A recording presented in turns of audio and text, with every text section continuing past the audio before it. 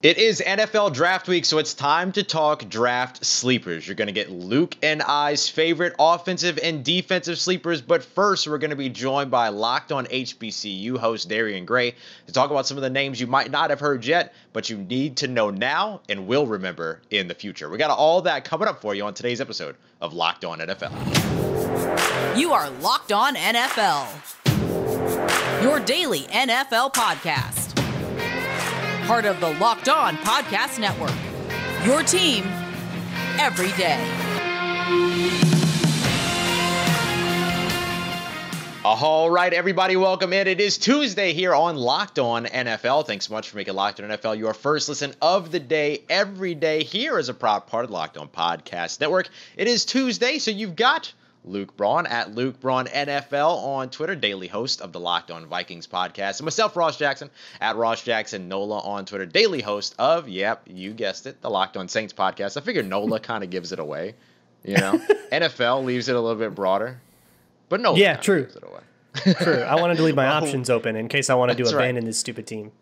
Yeah, and I can't change my Twitter handle anymore because I'll lose my verification badge. So this is just what I do now. This is who I am. Well, we're glad to be here with you for another episode of Locked On NFL. Today, we're going to go through some draft sleepers on the offensive and defensive side. But first, like I said, we're going to get to some of those names that you might not know right now, right? Some of these small school guys that you might not know right now, the small school syndrome that kind of takes over the NFL draft every year. Luke, last year, 0 HBCU prospects were drafted in the NFL draft. Really? This year, yes. This year, that is going to change. And to help us out with naming some of the players that are going to help lead that change, which should actually be quite a few of the HBCU players, is Locked On HBCU host Darrion Gray. Darrion, mouth of the South. Thank you for coming on, man. We appreciate you being here. AKA the mouth of the South. And listen, I think that there have been very few HBCU players drafted over the last couple of years. I think we're going to see a pretty good uptick in that in the next couple of years. But this year in particular, we're going to see probably 5 to 7 guys, in my opinion, get drafted in the NFL draft. Anything above that, that's a real good success for HBCUs. That's Lanyap right there. That's Lanyap. That is Lanyap right there. All right, so you say 5 to 7 guys coming out of HBCUs this year. Now, I have to ask you about one guy in particular. Luke and I both have like specific guys we want to ask you about, and then we'll hit a couple of other players. But you know I have to bring up FAMU. Yes. I got to bring up safety Markquese Bell, our guy, as we decided the last time you visited over at Locked On Saints. Tell us a little bit about safety Markquese Bell, who should be going in this year's draft.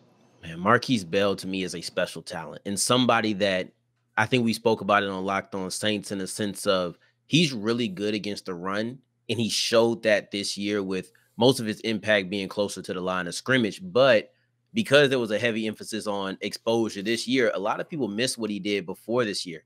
And prior to this year, when Florida A&M was still in the MEAC, he was one of the better ball hawks in that conference. So you're looking at a guy who excels close to the line of scrimmage and a guy who led his conference in interceptions the year prior. So what may seem as just a box safety, I completely hate that term, but people know what I mean when I say it. So a box safety, that's not all he is. He's somebody who I think has positional versatility. And if you're going to put him back there, probably in a 2 safety set or it's more of a cover 2 or a cover 4 set for him, I think that would be best. And he really gives you a lot, man. He's a hard hitter. He plays football how I used to like football being played.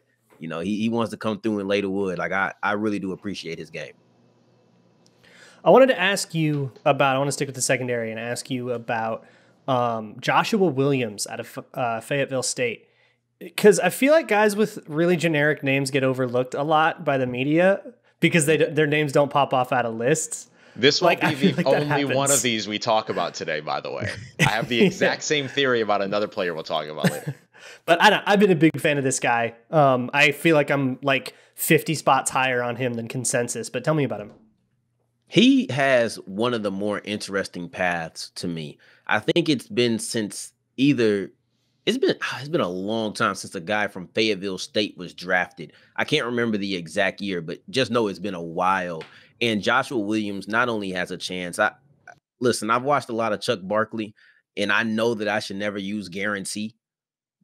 But he feels almost like a guarantee to come out and get drafted, man. This guy is so talented, and his path to the NFL draft was really cemented with the Senior Bowl. He got the Jim Nagy cosign where Nagy was like, man, this is the guy. And it's interesting because when you compare him to a guy like Markquese Bell, not stylistically, but the way that Nagy responded to Bell as opposed to Williams, Nagy kind of stamped this guy as the best HBCU defensive back to come out this year. I just looked it up because you said it. Fayetteville State has not had a draft pick since the 16th round of the 1976 NFL draft, James Godwin. And we don't even have 16 rounds anymore. You could go to the draft to get to 16 rounds. Like just to hammer that home.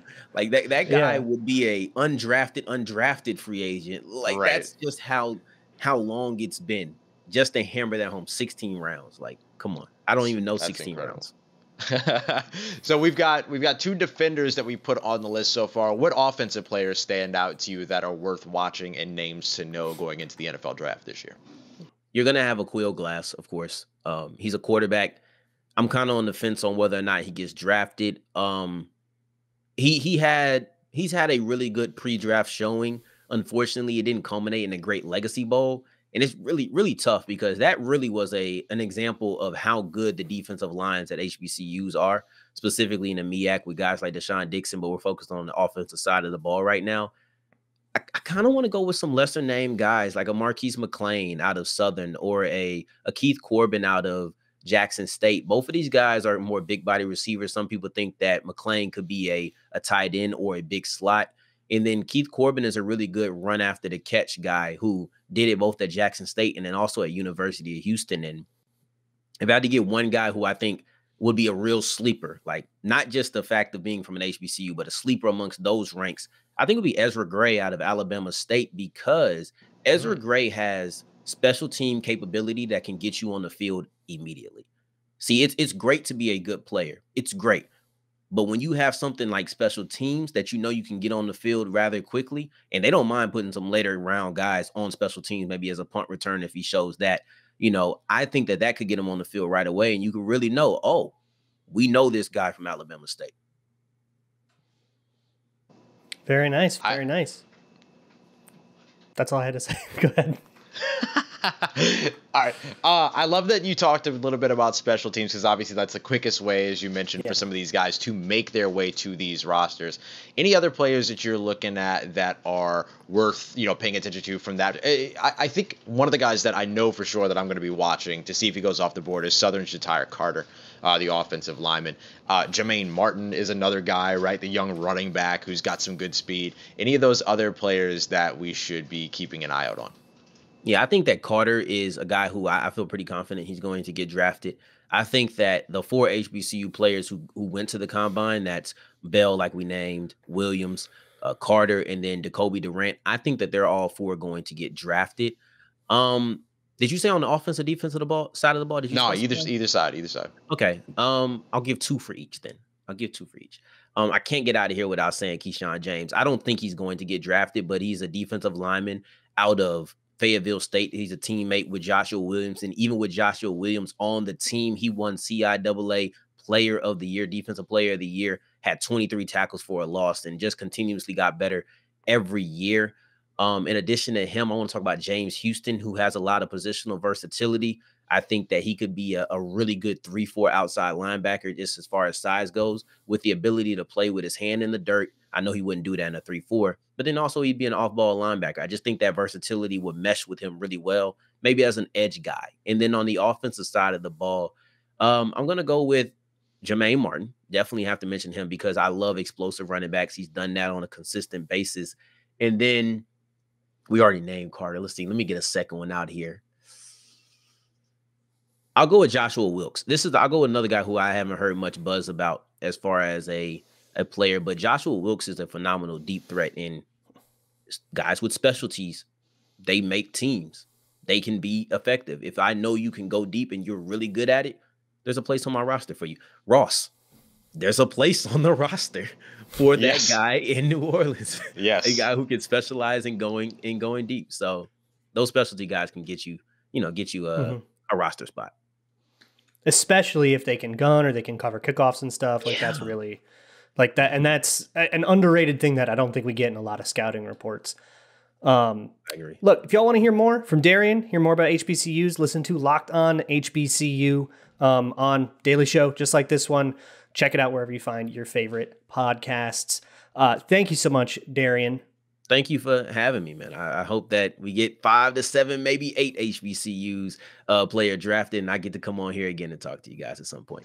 So before we move on to the next one, let me talk to you about Athletic Greens, specifically AG1, a product both Ross and I are taking every single day. 75 high-quality vitamins, minerals, whole food source superfoods, probiotics, and adaptogens that help your gut health, help your energy, help you focus, all of that great stuff. So I'm going to make it easy for you.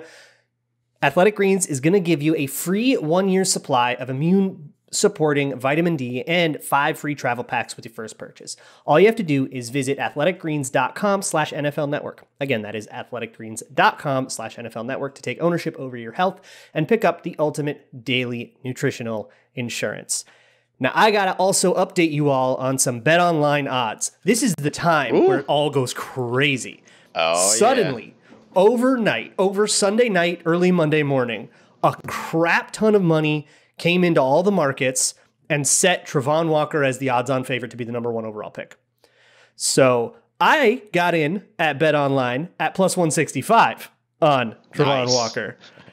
But if you still wanted to get in, you could still get him at like minus 125 or something like that. But something to think about. If you want to bet on the draft or basketball playoffs, hockey playoffs coming up, MMA fights, golf, tennis, you can even play your favorite Vegas casino games. Find it all at betonline.net. You can build player props and wacky parlays. You can bet in the middle of games using their live betting apparatus.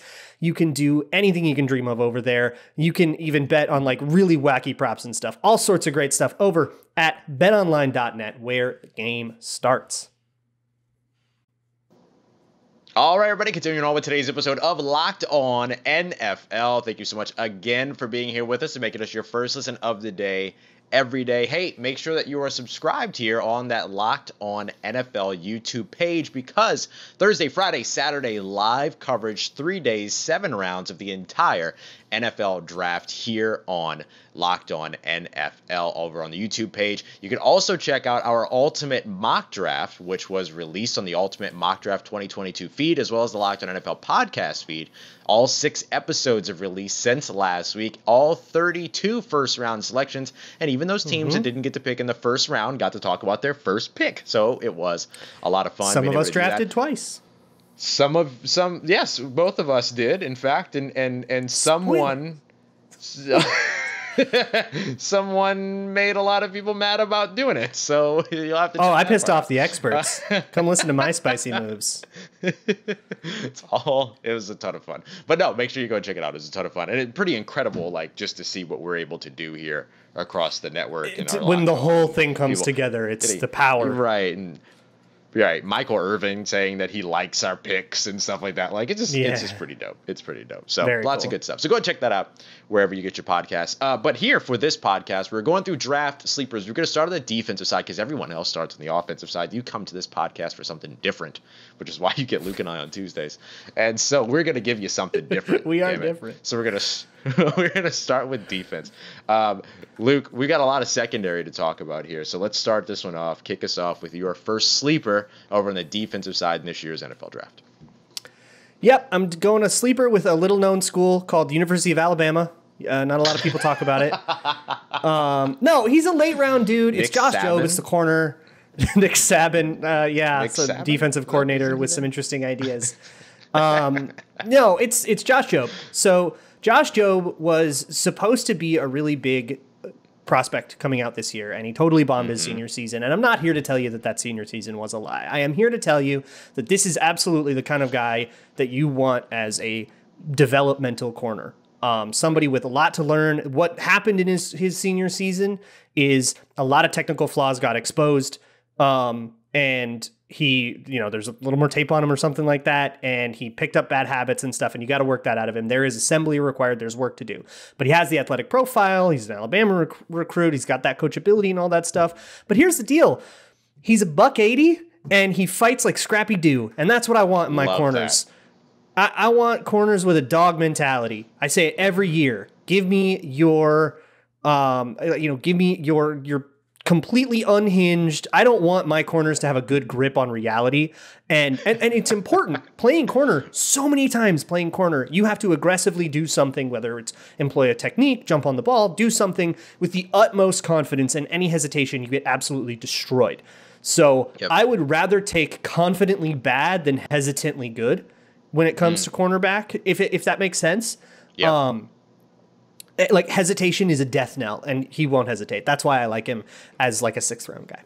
Love that. Yeah, he was somebody that like in the way too early mock drafts after last year's draft, that was a round 1 selection. And now here we are talking about him as a potential day 3 pick. I'm going to come in here with another player in the secondary. I'm going with somebody that I think is really interesting. So Dane Brugler has him listed as his 10th ranked safety, but he played almost exclusively on the outside at corner in college. Alontae Taylor, the corner who I think will transition to safety in the NFL. I don't think that is an unwarranted like transition that people are starting to make for him. I think it'll work really well for him. And there's specific reasons why. So Alontae Taylor, Tennessee, let's call him defensive back. 10th ranked safety over at Dane Brugler's big board. So he's 6 foot, 199 pounds, ran a 4.36 40. So he's in that 4.3 area. He's got good speed, all of that. He's blocked punts. He's had fumble recoveries, go back for touchdowns. He was a former wide receiver that transitioned to cornerback. But Luke,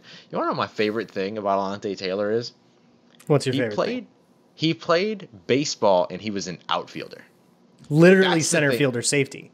Yeah, exactly. And I love that. Right? Because what do you need to do that, right? You have to have range, right? You have to have speed, and you have to have good ball tracking skills. And he is that angle instinct, yes.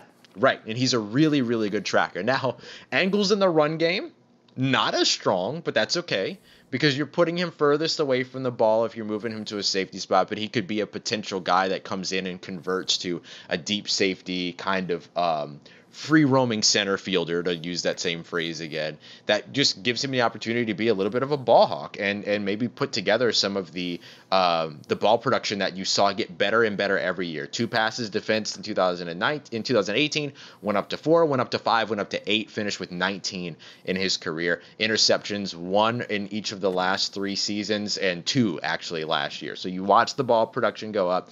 You see the tracking skills, all those things that are a little bit kind of like those tangible intangibles, if that makes sense, like range, which is just like a compilation of tangible things that we use in an intangible way. He's got all of them. Yeah, the king of this through all of history. I'm going to make all the old Vikings fans really happy here. The guy that is known for this throughout history, that skill, that ball tracking, that angles thing. Career interception record holder Paul Krause from back in the 70s. That is how he did it. Yeah, one of my absolute favorite Madden cards. He's awesome, yeah. Speaking of ball hawking safeties, I also picked a ball hawking safety. JT Woods out of Baylor. He's probably going to be like a 4th rounder, and I think he's going to outproduce that. Because this dude, for one, he's got like breakaway speed. He's going to be able to cover a crap ton of range. He knows what he's looking at, and he knows when to break on the ball. And it's very instinctive. He's feeling, not thinking, I think. Mm-hmm. And that can actually get him in a little bit of trouble. And I think the reason he's not going to be like a 1st round pick or anything like that is because there's too many instances of that kind of being preyed upon and him falling for something or going the wrong way and not really having the agility to like bring it back. But I think he got like 8 or 9 interceptions in his last, like it was insane. And so he's extremely productive and in a way you can absolutely use. I love this dude as a backup safety where if he's your starter every week and there's a ton of tape on him, he's going to get exposed. But if he has to come in for, a quarter because somebody sprained their ankle, hey, why don't you just go in and make a quick play on the ball and suddenly our backup safety gets a pick. Like that's the kind of thing that I love him for. And then, I redshirt him as that backup and hopefully he can develop into something more down the line. But I really, really like the athletic profile of JT Woods and just the style of play that he has, that same sort of ball hawk. Yeah, I'll tell you, I know that there's not much to love when it comes to defense in the Big 12, but Baylor secondaries are mad athletic, like crazy athletic. And so I think he checks that box along with Jalen Petre, who's going to be coming out of there as well. All right, I'm gonna wrap us up on the defensive side in the trenches. I'm gonna take us down to the big uglies. We're gonna go with Wisconsin defensive tackle Matt Henningsen. Now, Matt Henningsen may very well go undrafted in this draft. It is very, very possible. He is Dane Brugler's 26th ranked defensive tackle, with the sort of forecast of a priority free agent. But here's why I like Matt Henningsen. He 6'3", 289 pounds. So, he could beef up a little bit, redshirt senior, but he's still one of those guys that would probably fit in pretty well as like a 3-tech pass rusher kind of guy, right? That would be his whole shtick.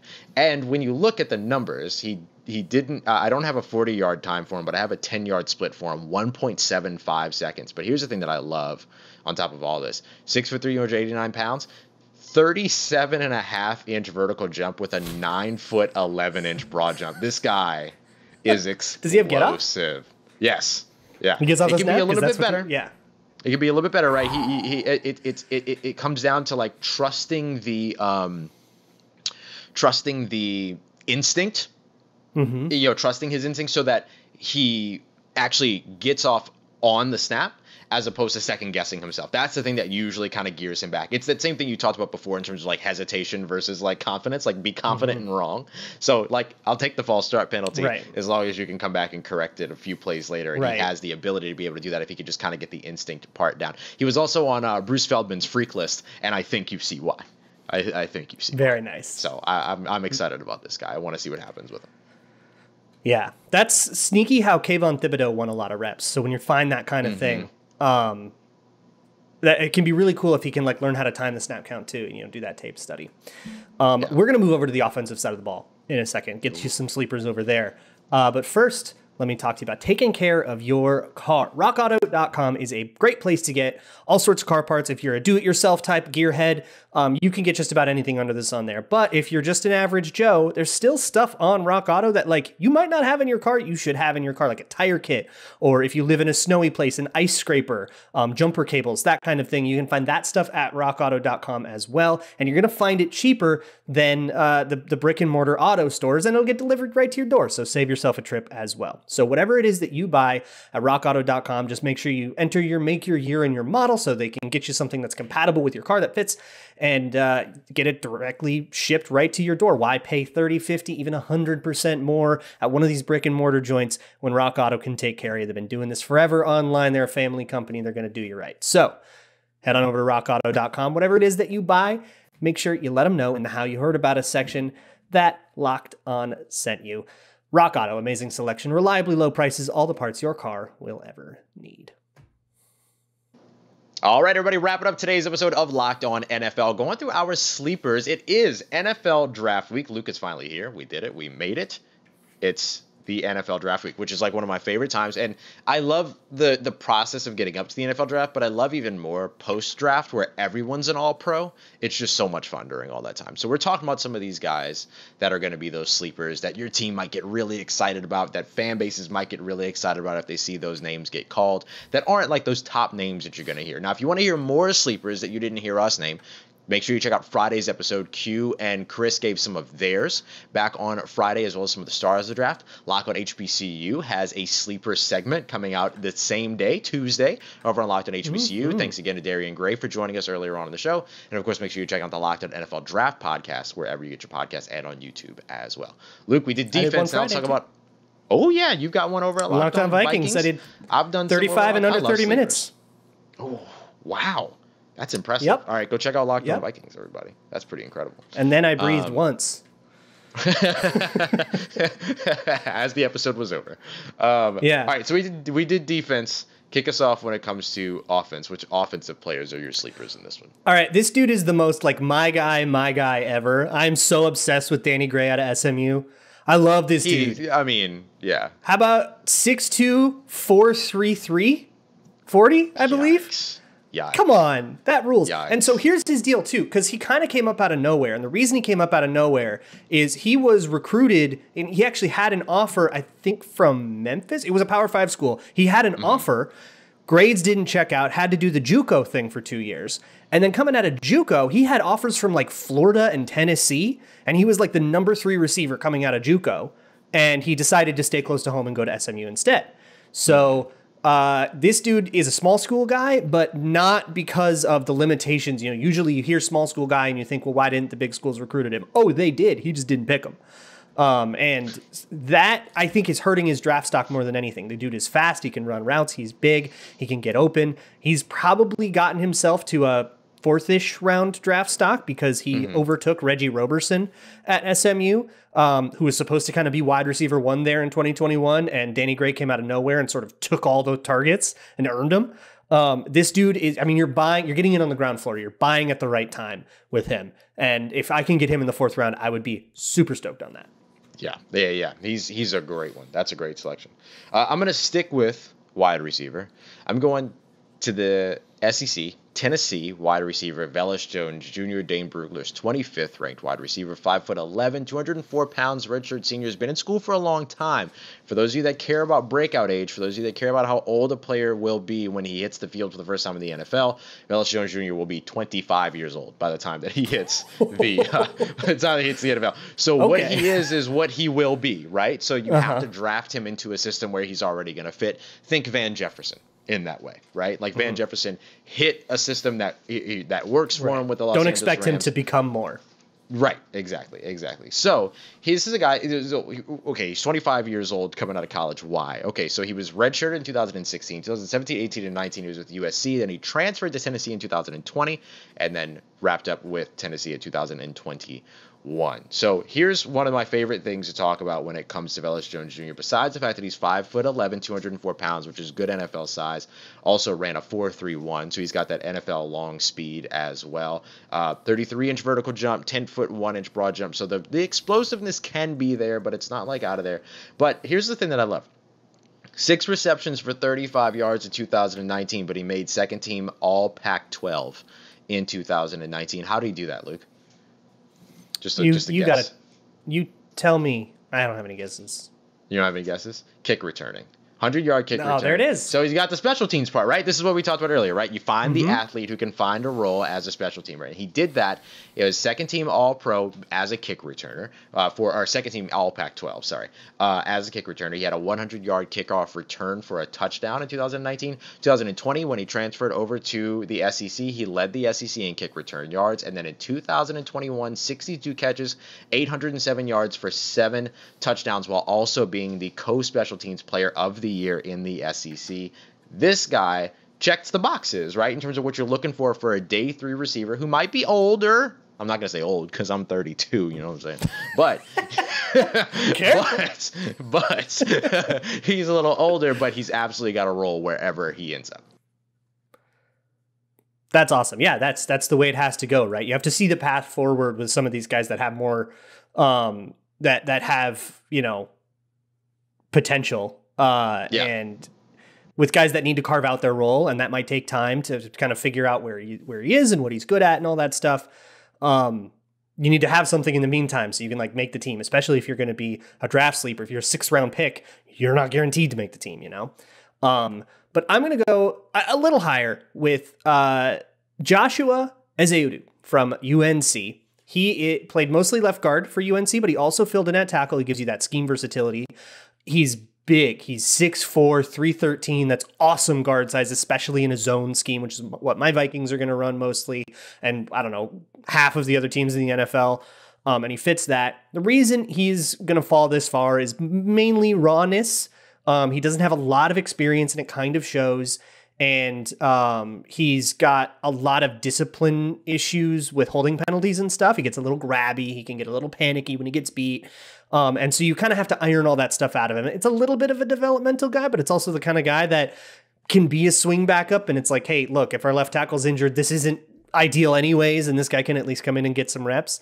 But I just love that size, that reach and stuff like that when you're, 313 pounds and stuff, and you can have a bit of a length advantage on some, 345 pound nose tackle with T-Rex arms, which a lot of these guys are kind of small and stout and they're leverage guys. Right.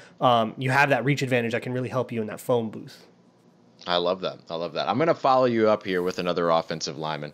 There's going to be a lot of talk about the trenches in this year's draft, of course, both in the offensive and defensive line. There's a lot of, conversation around tackles and how early they're going to go off the board, things like that. So, the top 4 tackles in this year's class: Ike Ekwonu, Evan Neal out of Alabama, and then you would probably have Charles Cross up there, and then very likely maybe like Trevor Penning out of Northern Iowa potentially is like up there for you as well. And then Bernard Raymond's in there somewhere too, but he's, late in his career. He started playing offensive tackle, and then he's already like going to be 24 years old by the time he comes to the NFL. So what can you really do? You kind of get to the glut of like the mid-round dudes.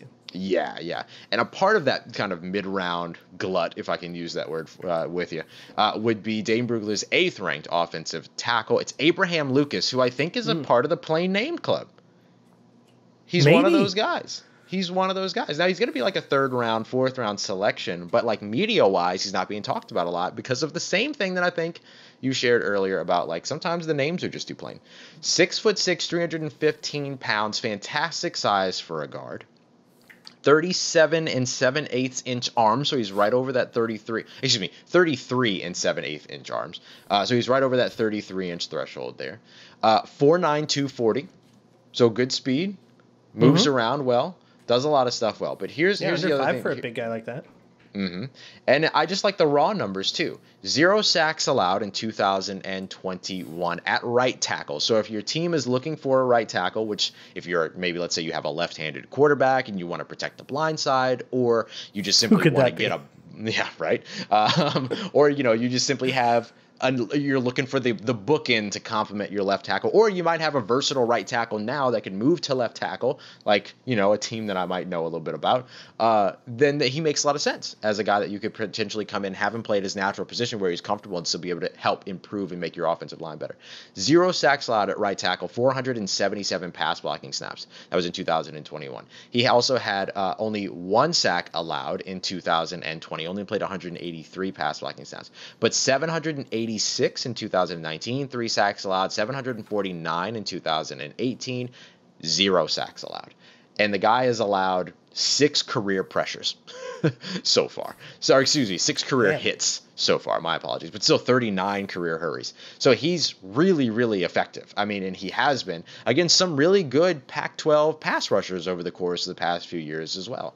Now, the big thing with him is going to be penalties. 5 penalties last year, 0 the year before that, 1 the year before that, 5 the year before that. So, you kind of bookended there with 2 pretty heavily penalized years.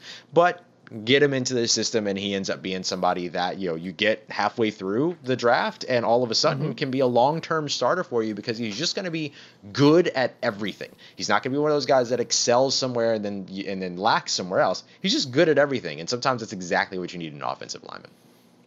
Yeah, I talk a lot on my show about like reactive positions and proactive positions, where, as your position, you're trying to make something happen, or you're trying to stop something from happening.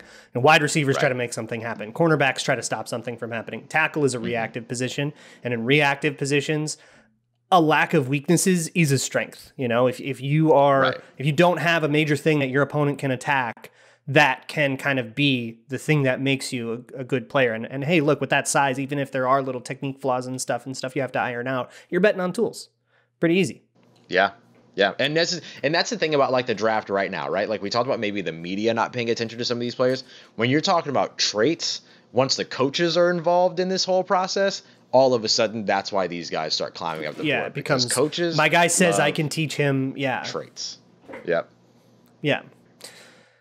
Look, I know y'all have your own sleepers, so send them to us at Locked On, at the Locked On Podcast account, at Ross Jackson NOLA, at Luke Braun NFL. Let us know who your sleepers are. We want to hear about it. Leave it in the YouTube comments too if you're watching on YouTube, which you should be subscribed on YouTube so you can find all of that good live content on actual draft weekend. We are almost here, folks. Get excited, get hype. We'll talk to you tomorrow, and then of course all the stuff that starts over the weekend. See y'all then on the Locked On NFL podcast, part of the Locked On Podcast Network, your team every day.